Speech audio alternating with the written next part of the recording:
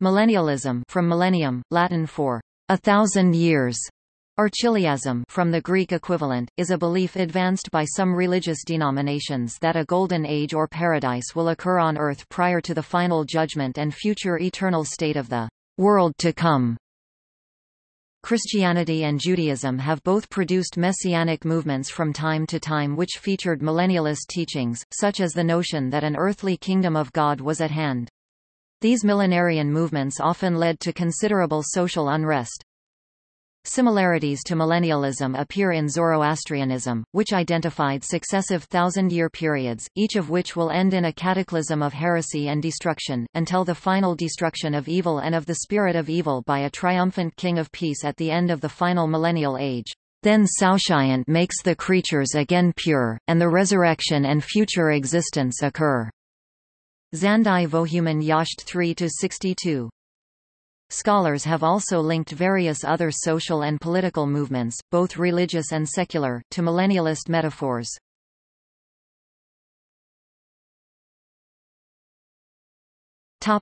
Judaism. Millennialist thinking first emerged in Jewish literature of the tumultuous intertestamental period 200 BCE to 100 CE.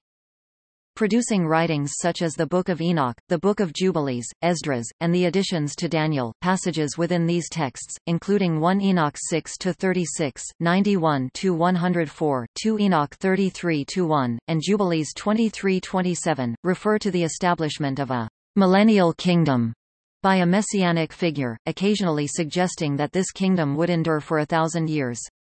However, the actual number of years given for the duration of the kingdom varied. In 4 Ezra chapter 7 verses 28-9, for example, the kingdom lasts only 400 years. This notion of the millennium no doubt helped some Jews to cope with the socio-political conflicts that they faced. This concept of the millennium served to reverse the previous period of evil and suffering, rewarding the virtuous for their courage while punishing evildoers, with a clear separation of those who are good from those who are evil. The vision of a 1,000-year period of bliss for the faithful, to be enjoyed here in the physical world as heaven on earth, exerted an irresistible power over the imagination of Jews in the intertestamental period as well as on early Christians.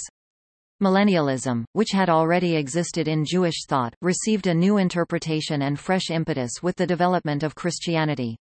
Gershom Scholem profiles medieval and early modern Jewish millennialist teachings in his book Sabbatai Sevi, The Mystical Messiah, which focuses on the 17th-century movement centered on the self-proclaimed messiahship 1648 of Sabbatai Zevi.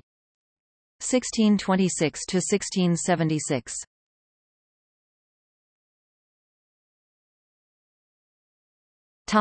Christianity.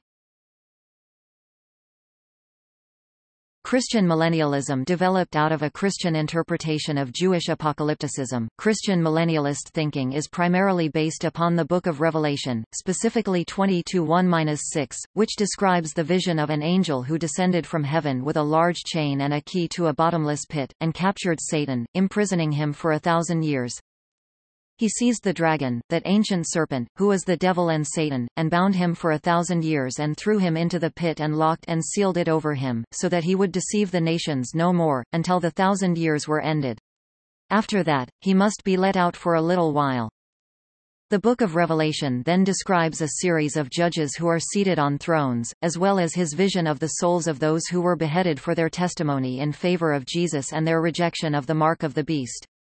These souls came to life and reigned with Christ 1,000 years. The rest of the dead did not come to life until the 1,000 years were ended. This is the first resurrection. Blessed and holy are those who share in the first resurrection. Over these the second death has no power, but they will be priests of God and of Christ, and they will reign with him 1,000 years. Thus, John of Patmos characterizes a millennium where Christ and the Father will rule over a theocracy of the righteous. While there are an abundance of biblical references to such a kingdom of God throughout the Old and New Testaments, this is the only reference in the Bible to such a period lasting 1,000 years. The literal belief in a 1,000-year reign of Christ is a later development in Christianity, as it does not seem to have been present in first-century texts.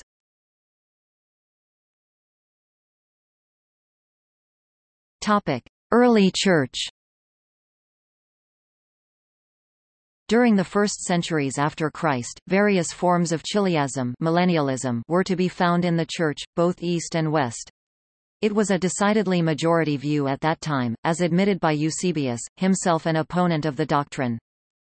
The same writer gives also other accounts which he says came to him through unwritten tradition, certain strange parables and teachings of the Savior, and some other more mythical things. To these belong his statement that there will be a period of some 1,000 years after the resurrection of the dead, and that the kingdom of Christ will be set up in material form on this very earth. I suppose he got these ideas through a misunderstanding of the apostolic accounts, not perceiving that the things said by them were spoken mystically in figures. For he appears to have been of very limited understanding, as one can see from his discourses.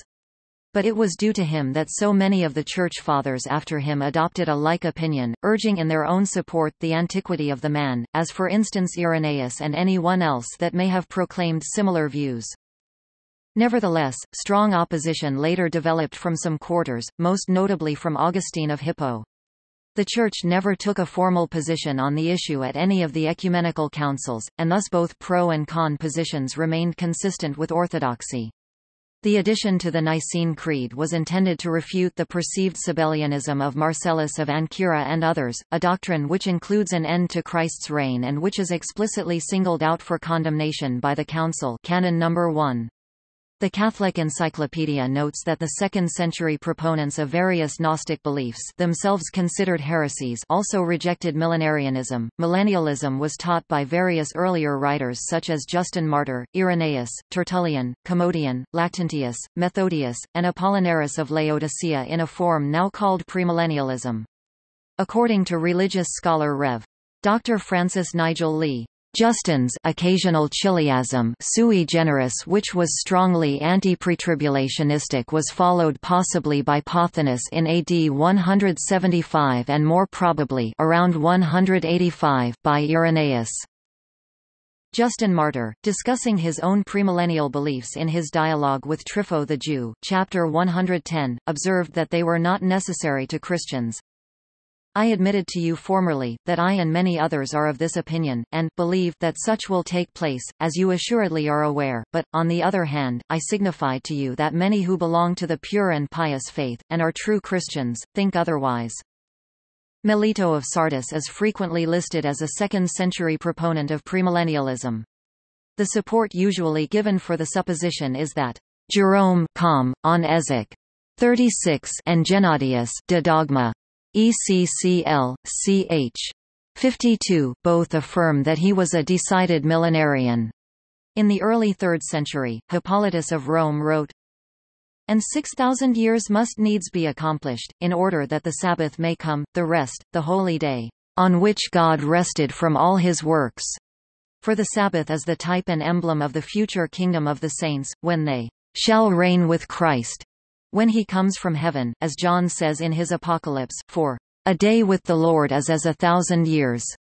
Since, then, in 6 days God made all things, it follows that 6,000 years must be fulfilled. Hippolytus.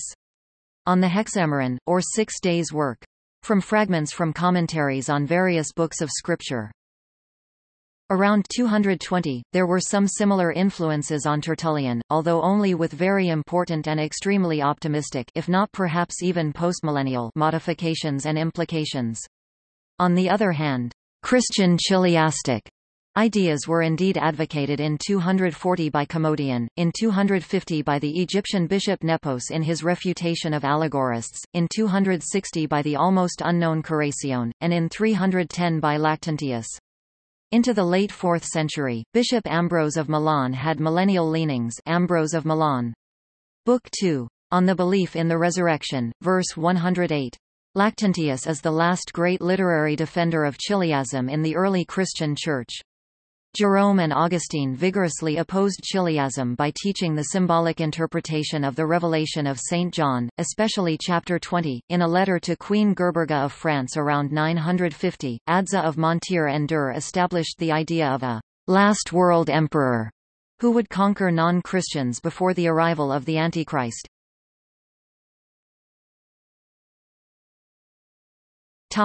Reformation and beyond. Christian views on the future order of events diversified after the Protestant Reformation. See point 1517.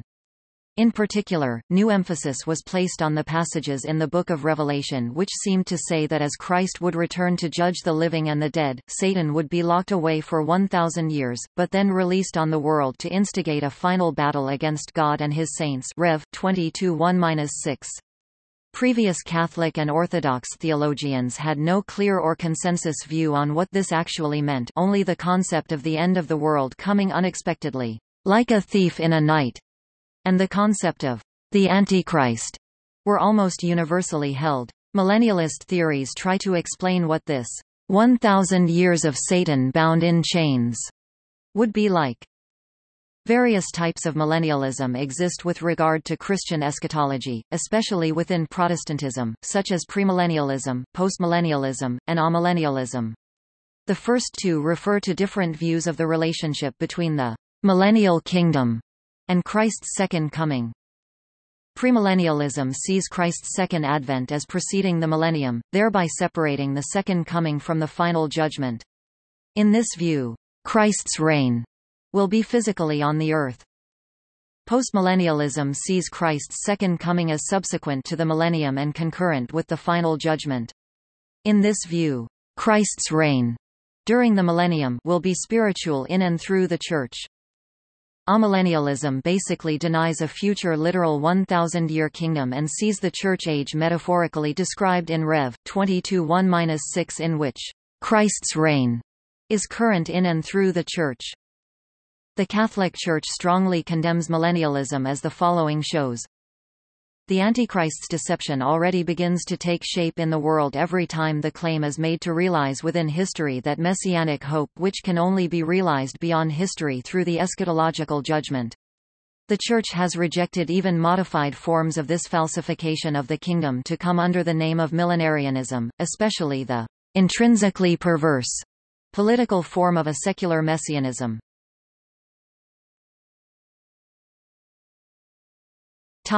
Utopianism.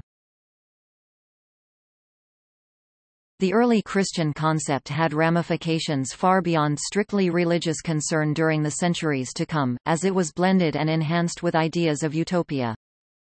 In the wake of early millennial thinking, the Three Ages philosophy developed.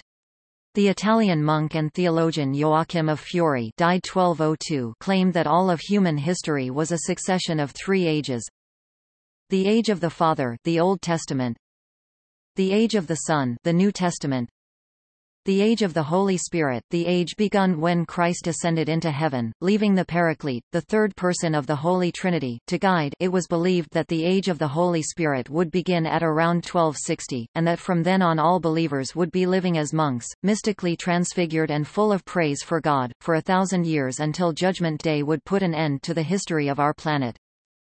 The New Age movement was also highly influenced by Joachim of Fiore's divisions of time, and transformed the Three Ages philosophy into astrological terminology. The age of the Father was recast as the age of Aries, the age of the Son became the age of Pisces, and the age of the Holy Spirit was called the Aquarian New Age. The current so-called Age of Aquarius will supposedly witness the development of a number of great changes for humankind, reflecting the typical features of millennialism.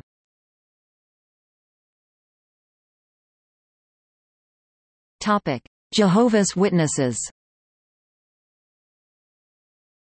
Jehovah's Witnesses believe that Christ will rule from heaven for 1,000 years as king over the earth, assisted by 144,000 holy ones.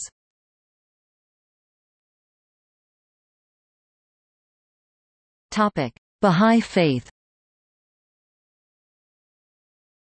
Baha'u'llah mentioned in the Kitab-i-Iqan that God will renew the City of God about every 1,000 years, and specifically mentioned that a new manifestation of God would not appear within 1,000 years 1893 to 2893 of Baha'u'llah's message, but that the authority of Baha'u'llah's message could last up to 500,000 years.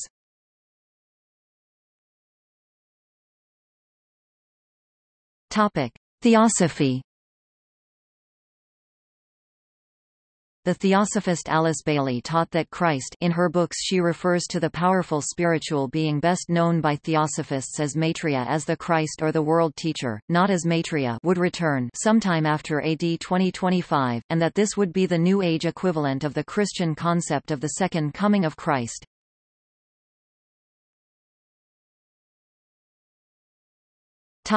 Nazism. The most controversial interpretation of the Three Ages philosophy and of millennialism in general is Adolf Hitler's Third Reich, Drittes Reich, which in his vision would last for 1,000 years to come, Tausendjähriges Reich, but which ultimately only lasted for 12 years, 1933 to 1945.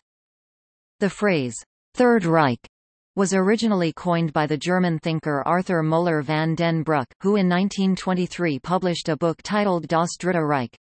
Looking back at German history, he distinguished two separate periods, and identified them with the ages of Joachim of Fiore. The Holy Roman Empire, beginning with Charlemagne in AD 800, the First Reich, the Age of the Father, and the German Empire, under the Hohenzollern dynasty 1871 to 1918, the Second Reich, the Age of the Sun, after the interval of the Weimar Republic 1918 to 1933, during which constitutionalism, parliamentarism and even pacifism ruled. These were then to be followed by the Third Reich, the Age of the Holy Ghost. Although van den Bruck was unimpressed by Hitler when he met him in 1922 and did not join the Nazi Party, the phrase was nevertheless adopted by the Nazis to describe the totalitarian state they wanted to set up when they gained power, which they succeeded in doing in 1933. Later, however, the Nazi authorities banned the informal use of Third Reich throughout the German press in the summer of 1939, instructing it to use more official terms such as German Reich, Greater German Reich, and National Socialist Germany exclusively. During the early part of the Third Reich, many Germans also referred to Hitler as being the German Messiah, especially when he conducted the Nuremberg rallies, which came to be held at a date somewhat before the autumn equinox in Nuremberg, Germany. In a speech held on 27 November 1937, Hitler commented on his plans to have major parts of Berlin torn down and rebuilt. Einem Tausendjährigen Volk mit tausendjähriger geschichtlicher und kultureller Vergangenheit für die Voriem Legend unabsehbar Zukunft eine ebenbürtige tausendjährige Stadt zu bauen. To build a millennial city adequate in splendor to 1,000-year-old people with a 1,000-year-old historical and cultural past, for its never-ending, glorious future. After Adolf Hitler's unsuccessful attempt to implement a 1,000-year reign, the Vatican issued an official statement that millennial claims could not be safely taught and that the related scriptures in Revelation, also called the Apocalypse, should be understood spiritually. Catholic author Bernard Lefroy wrote, Millennium since the Holy Office decreed July 21, 1944 that it cannot safely be taught that Christ at his second coming will reign visibly with only some of his saints risen from the dead for a period of time before the final and universal judgment. A spiritual millennium is seen in Epoch 20-4-6. St. John gives a spiritual recapitulation of the activity of Satan, and the spiritual reign of the saints with Christ in heaven and in his church on earth.